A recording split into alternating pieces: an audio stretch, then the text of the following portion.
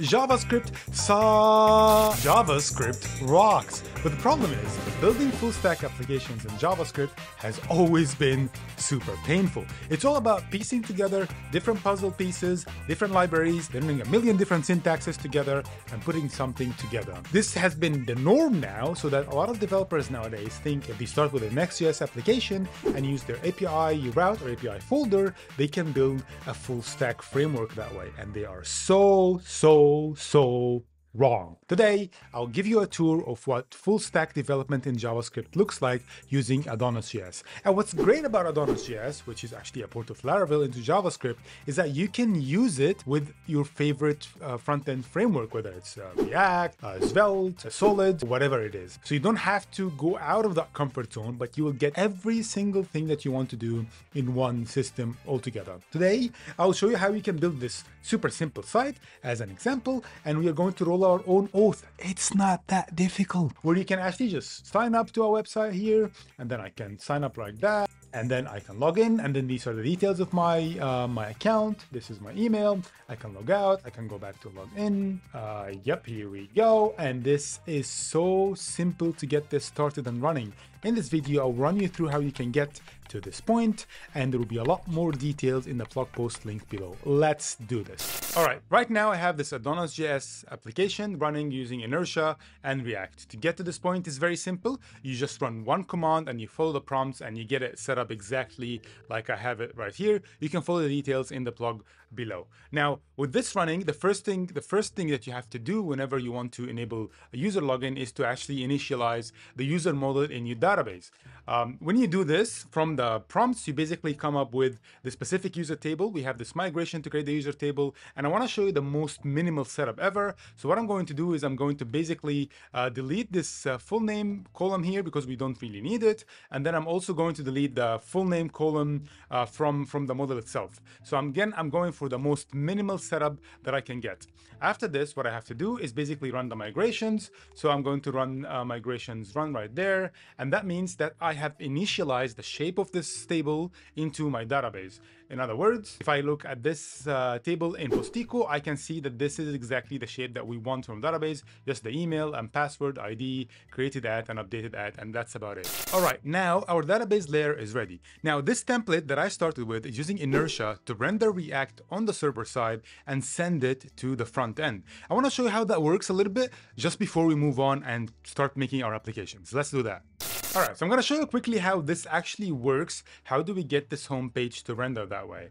If you open up the routes file where you specify all the routes in your application, you can see this line which basically says, on visiting the root route, what we're going to do is basically render an inertia page called home, and we are passing some props into the inertia page. If I open up this home inertia page, I can see that I have props, which is the version, whatever I'm going to send from there, and the version here is 6, and that's how I get the value and render it in the HTML right there. That means if I were to change this to 20 and save this and go back, I refresh this, I can see 20 right there. And that's how it works on the very basic level. We have routes, and that route specify things like what happens, where are your pages and everything. It will also specify our API, our auth routes and everything. And we can use this render inertia function to render TSX files right away. All right, no offense, but I really don't like the way this home page really looks. So I'm going to replace that with something that looks much more suited to what we're trying to do here. The first thing I'm going to do is remove the old CSS, and I can do this in the app.tsx file right there by removing this app.css, the import that came with the template. After this, what I'm going to do is I'm going to look at the inertia layout.edge file. This file is extremely simple, similar to the _document file that comes in Next.js. In that file, I'm going to import basically Pico CSS. Pico CSS is a very simple and small library that have basic styling to simple like semantic natural native HTML elements. So if you put a button, it will look good. If you put a container, it will look good. If you put a div, it will look decent, and so on. Cool. That's the second thing I'm going to do. And then finally, in this home page, I'm going to change things quite a bit. So I'm going to do, first of all, I need the link. I know that I need a link, so I'm going to import that from Inertia. After this, I'm going to replace everything inside of this container with a navigation. And then after the navigation, I'm also going to add some H group right there. So this H group will go inside, outside of the nav. That's it. And if I save this and go back here, I can see this looking much different. This is looking really good. Now we have one link to join us, which is here. That will go to the sign up page, and another link for login, which will go to the login page. Right now we don't have either, so let's build them. All right, so the first step to building these pages is to add a route that will basically render those files. So to do that, I'm going to go back into my routes.ts file right here. I'm going to just add some kind of like grouping with a comment there. I'm saying these are the public views. You will see how this file will grow with time later. And then I'm going to add two routes here, one route for sign up and one route for login. Again, notice we are using the render inertia function right there, and this function will basically render a page that is inside of inertia folder, inside pages folder, that matches the name that you pass in here.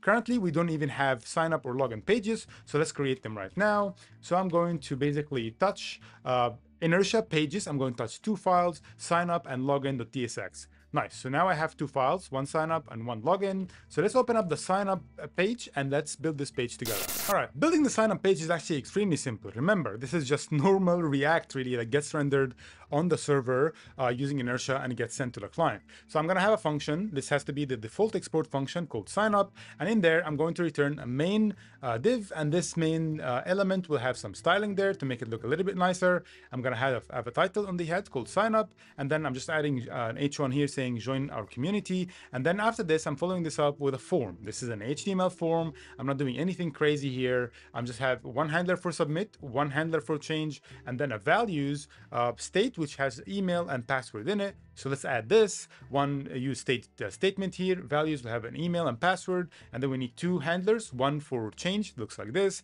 and one for submit, looks like this. Now notice this specific line here, which is very important. This line posts the values of the form to API auth signup, which we currently don't have this route. We will create that very soon. Now finally, let's finish this up with adding our imports. Make sure that the server is running right there, and then if I go back to this page here and click on join us, I can see this is the page that we have just built. Currently, if I try to submit this form, nothing will happen because that basically a route does not exist. So let's actually show you this. If I do this, it will just tell me this route does not exist. So let's build this route right now. All right, now let's head back to our routes file to add two routes, one for auth sign up and one for auth login, which you'll use in the login page later.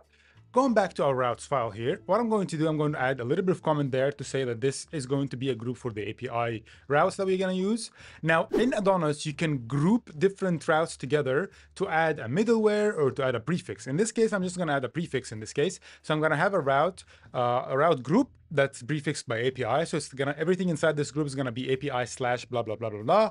And then inside that, I'm gonna add another group, and this group is gonna be prefixed with auth. Now, because we are not savages, I'm not gonna just write the logic right there. We have to have a controller. So now when you basically post to API auth login, we are going to invoke the AuthController login method. And if you post to API auth signup, we're going to invoke the AuthController signup method. Currently, we don't even have that controller, so let's make it. Thankfully, Adonis comes with this very simple CLI, which is basically ACE. So ACE make controller auth, and that will give me the controller right there. So you can see we have made a controller into the controllers folder, authcontroller.ts. What I'm going to do now is basically import this controller right here, and my work here is done. It's complaining because the login method does not really exist on the controller yet, which we are going to fix right now. So let's do the sign up method first and then use it and go back to do the login method. All right, so I have the AuthController file open right there. And like I mentioned earlier, the issue is that we don't have these methods inside the AuthController. So let's add a signup method. This is very simple. It's an async function that is going to hook up into the HTTP context. We're going to use the auth, the response, and the request. Now, HTTP context is a context basically that expands throughout all your application, and it's really, really, really powerful. Later, I'll show you how we can even use that to send some data into your front-end templates as well. So it's very powerful. We'll talk about that later. But for now, what we're going to do is very simple. We're going to create a user. So I'm going to call user. This is the model user dot create, and the request body is going to take the request body, all of it, and then smash it into the create method of the user model. And then after this, we need to log in that user. So I'm going to use the auth context here. Auth, you use web, log in this specific user that we just created, and then finally redirect to dashboard. A couple of cleanups here. I'm going to re-import this HTTP context, and I have to import the user model itself. Cool. If I save this and go back here, I can refresh this page. Actually, the server is not running. So let's run the server. I can go back here and refresh this page here, and then I can actually sign up now, ma.com, and then a password, and then I'm gonna be taken back to dashboard. Now, because right now we don't have this dashboard route, but you can tell right now what happened is that we first created this user, and then after creating this user, we signed the user in, and then we moved them later to the dashboard route, which does not exist. So let's create one right now. All right, I'm gonna head back to my routes file to add this dashboard route right there.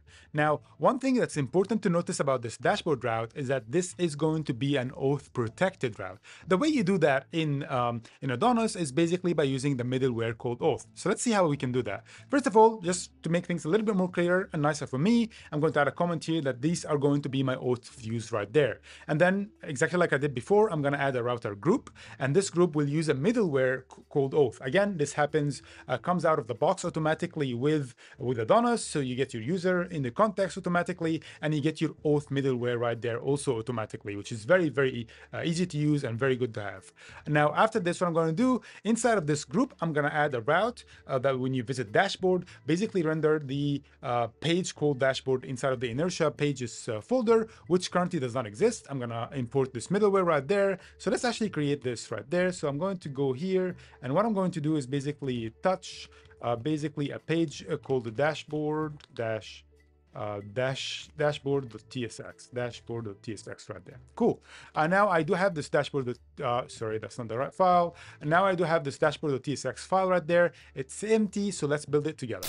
All right, now the dashboard page is really, really simple. It's a simple React component, and again, it's a default exported function, and we will have this part here that says props, which will get the user right there. Now, I won't show you how this will come so far, but imagine this, that what we want to have is that underneath all our auth views, we should have the logged in user property right there passed in as props. And it's very easy to do this in Inertia. In AdonisJS, I'll show you how to do this afterwards. Basically, we're going to return just a React fragment. I'm going to add a head with the title of dashboard and a container. Inside this container, I'll basically just add the navigation, and then I will add here the user email, and then I will follow that with a button for the user to log out. We don't have this logout path just yet. We'll create it afterwards. And then finally, I'm just going to add an h1, says the logged in user detail, and I will stringify the user object itself, and I will show it there as I've shown you in the beginning of the video. And then finally, just some imports. Now, I will save this and then go back to the browser as such. And if I refresh this now, okay, we haven't started the server, so let's do that. npm run dev. All right, I'll go here, and if I refresh this now, I can see that there's an issue here, props user email. Basically, we can't really read user right now. And the reason for this is, as it stands right now, this dashboard component, this page, is not really receiving the user props. In order for us to do that, if I look into config inertia file here, I'll have this property called shared data. So I will see this shared data here. What this does is basically, it allows us to pass properties and data from the HTTP context that lives inside of Adonis to every single Inertia page that we can render. In other words, this is basically your global state, and it's amazing. So what we can do here is that basically we can pass the user right away. So I would say that the user is going to come from the context, and then what we return is ctx.auth, and then if the user exists, we're gonna pass it by, and that's about it. Awesome. If I go back here and refresh this page, I should be able to find the logged in user detail right there. Notice I didn't have to play around with global state libraries. I didn't have to play around with Redux. Didn't have to set up anything. This just comes out of the box. Fantastic. Now, moving on after this, we have this logout button here. If I click this button right now, we don't have this route at all. So let's create this route. All right, let me head back to my routes file to add this basic route, which will allow the user to log out. So going back into the routes file right there, all I need to do is basically just add this line that says whenever there is a request that goes to API auth logout, then we have to trigger the AuthController logout method. logout method. That's it. And basically right now it's complaining because there is no logout method on the AuthController, which is easy peasy. Let's fix that. Going into the AuthController, all I need to do is add this method called logout, and this method is extremely simple. We just need to add auth.useWeb, which is basically the method of auth, because Adonis supports multiple method to do the auth.useWeb, and then log out the current logged in user. And then finally, we're going to redirect the customer or the user to the home page. Let me just give a very quick refresh to the server. If I go back here, if I click on the logout part now, I have been logged out, and I am now landing on the home page as exactly we just wrote. Fantastic. Now, the next step we are going to do is basically click on this login page to go to an actual login page. Right now, we don't have any login part.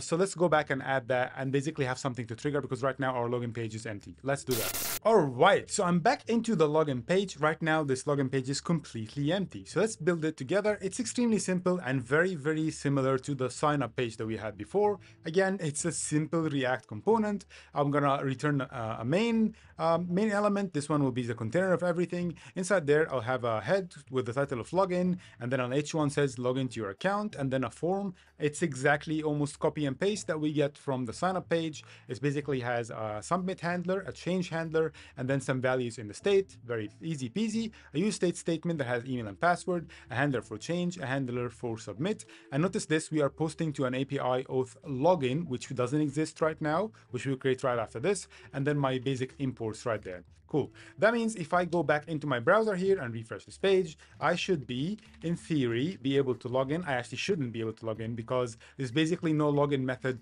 on the AuthController, which is very easy. Just to explain this, if you go back to routes, we do have this basic route here. A route exists, but we're not actually doing anything in the route. And the reason for that is that the AuthController does not have any login method. We have the sign up method right there. We have the logout method right here. So let's do the login method together. All right, now I think this is the part that really scares people off from running their own auth, because maybe they think that the login method is extremely difficult to handle or something. It's very, very simple to do in Adonis, as you will see right now. So all I need to do is add this login method. Inside the login method, I know that the request body will have an email and password inside there. I will use those email and password to trigger this method called verify credentials. This is coming from the user model, and it's an extremely handy method provided by Adonis for us to simply just check if this user exists or not. This function will actually throw an error, which I'm ignoring in this case. If everything is correct, I'm going to get the user back, basically the correct user back who's trying to log in, and I'm going to log in this user using the method of web from my auth context. Happy days. And then finally, if everything is correct, I'm going to redirect to the dashboard. Let's give the server a very quick restart. If I go back here and then try to log in again with the same credentials, I will be able to log in, and that's it. So now I have an app where I can log out, I can log in. I go here again, as we just did, and I can log out again. I can join up and then add another account like this, and I can log in with that account as well. And that's it, really. This was a very quick rundown on how you can basically build this full stack application where you basically run your own auth, and it's extremely simple. And the whole idea is that it's very easy to start with the real full stack development in JavaScript. A lot of people are bashing on JavaScript for not having this experience, but it's actually already there, and it's extremely simple. There's a lot of more details that I didn't show you in this video because it's a quick rundown. If you go back to the blog post links below, you can see a lot more details. Adonis is a fantastic framework that you can build very complicated applications with very easily and very fast. I really hope you check it out. Thank you very much for listening, and I'll see you in the next one. Bye-bye.